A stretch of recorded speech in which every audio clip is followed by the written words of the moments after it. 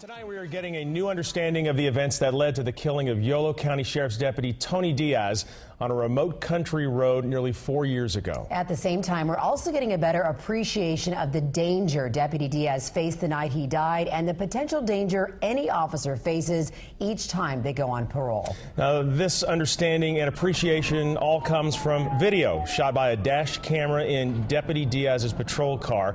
Prosecutors used it to convict Marco Topete and send him to death row last month. The video you're about to see does not show Tony Diaz being shot, but it does show him before and after. You will hear gunfire. You will see shattering glass. As KCRA 3's David Bieniek reports tonight, all of it was key evidence in a murder trial where there were no eyewitnesses. Father's Day 2008. You're looking through the windshield of a Yolo County Sheriff's patrol car. Deputy Tony Diaz has just pulled into the Pilot gas station near Dunnigan. Drivers are pumping gas. Families are eating hamburgers. What catches Diaz's eye is this blue Ford Taurus, the subject of a law enforcement alert put out hours earlier after a drive-by shooting in Woodland. Diaz turns on his flashing lights, which activates his dash camera's microphone.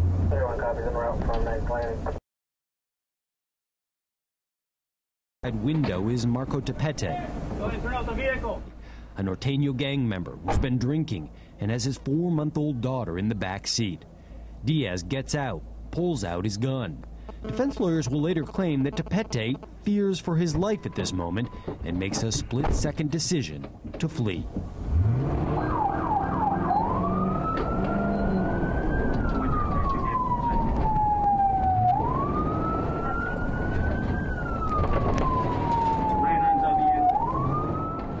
Topete turns left onto County Road 99W, a 2-lane road that parallels I-5, seen off to the left.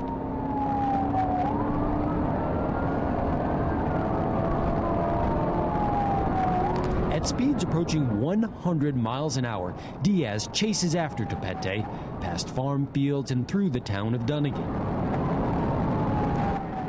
2 minutes into the chase, Topete makes a sudden U-turn and pulls into the deputy's lane.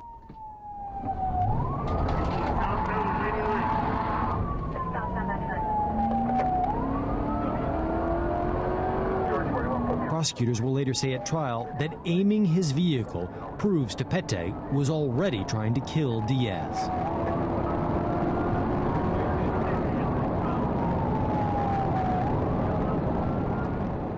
"30 seconds later, Topete makes another turn towards Diaz. Going on reverse now. Northbound.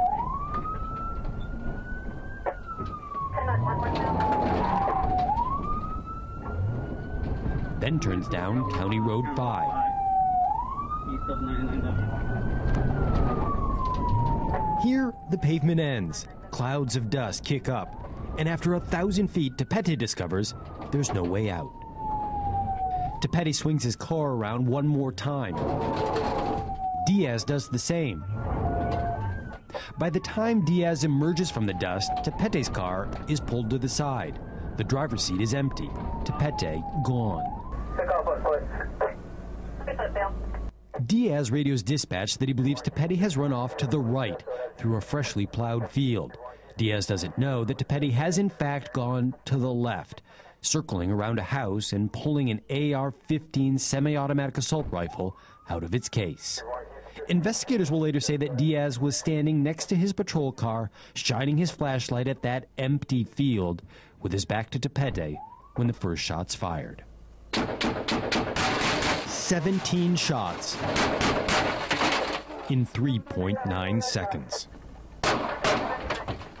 Those last 3 shots are Diaz firing back. He's hit in the chest through his Kevlar vest, and he's bleeding into his lungs. But he's still alive, so he takes cover in front of Topete's car and calls for help.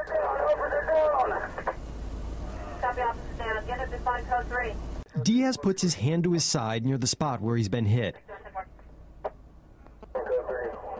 Topete is on the loose. The baby's still in the back seat. After a few moments, Diaz takes cover behind his own patrol car and waits, alone and in the dark. 40 seconds after his initial call for help, a siren wails. summoning Dunnigan volunteer firefighters to the station. It will be 12 minutes before help arrives. Deputies John Campos and Hector Batista are the first to reach Diaz. They run to him.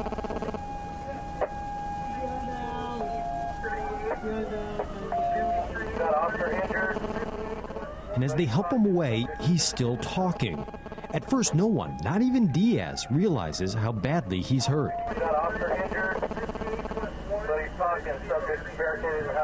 Meanwhile, Tepete has dropped the rifle in some leaves and is running away.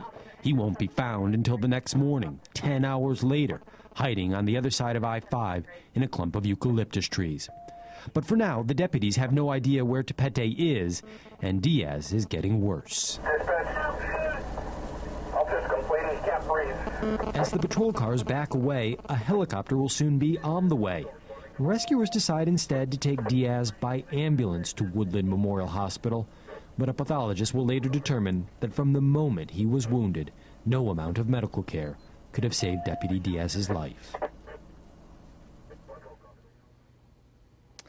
Now, later that night, the Sacramento SWAT team returned to the scene in an armored vehicle. They still did not know where Marco Tepete was at that point, but they came back to get two things: Tepete's baby girl, who was still sitting unharmed in the back of that car, and that dash camera video that would help convict Marco Tepete and send him to death. About after having seen this again, how powerful is he to be there by himself, a law enforcement agent, and doing his job, and also how powerful the evidence was in the case, and how many times have they had to use the dash cam video in Yolo County? Do they have them in all the cars? In 2006, after another sheriff's deputy in Sacramento County was murdered in similar circumstances out on a country road, the sheriff of Yolo County decided that he wanted to have dash cameras installed in all of his patrol vehicles. In Jeffrey Mitchell's case, there was no dash camera. There was no recording of what happened. That murder case, to this day, is still unsolved. And so again, a very powerful tool. Yeah, and as we said in the beginning, no witnesses. The dash cam was the only thing that saw this. In a way, we are now all witnesses.